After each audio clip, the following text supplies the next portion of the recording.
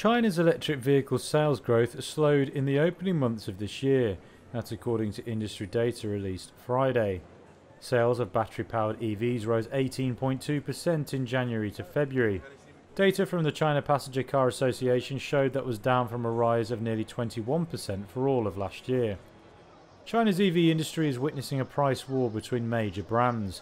The world's biggest EV seller, BYD, has lowered prices more than rivals this year and across a wider number of models. It's cut prices of the 13 models that made up the vast majority of its total China sales in 2023 by 17%. Local rivals Geely and Xpeng have also discounted heavily. The price war was originally sparked by US pioneer Tesla in a bid to hold market share.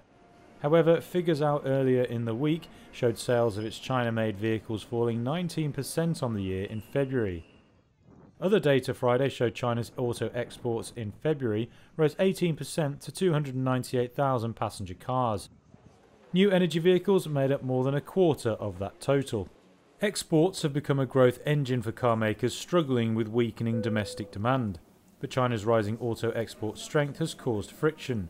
European authorities have launched an investigation into whether Chinese EV makers unfairly benefit from state subsidies.